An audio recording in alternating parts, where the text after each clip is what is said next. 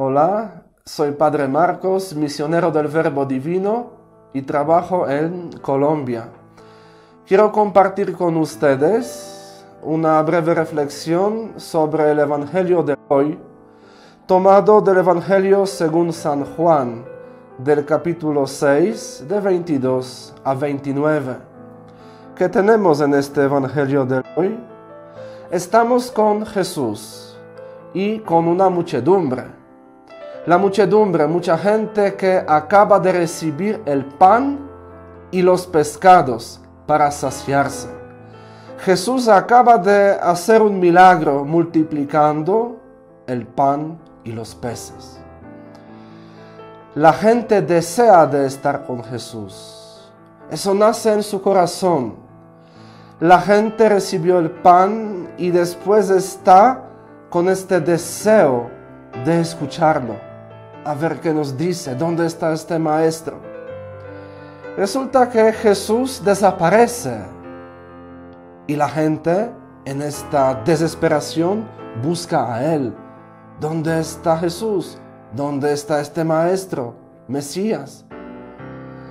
Y finalmente la gente encuentra a Jesús en Cafarnaúm, en la otra orilla, sorprendido: Maestro Jesús, ¿cuándo has llegado aquí?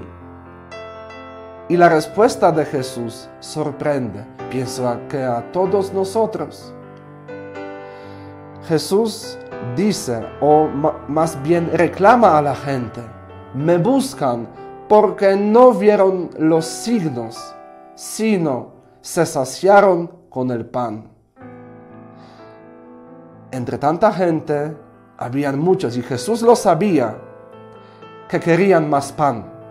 Tenían un interés detrás de este deseo de ver a Jesús, porque con Él se sienten bien, porque Jesús los sacia, les da lo que necesitan, y había supuestamente muy pocos quienes vieron con ojos los signos.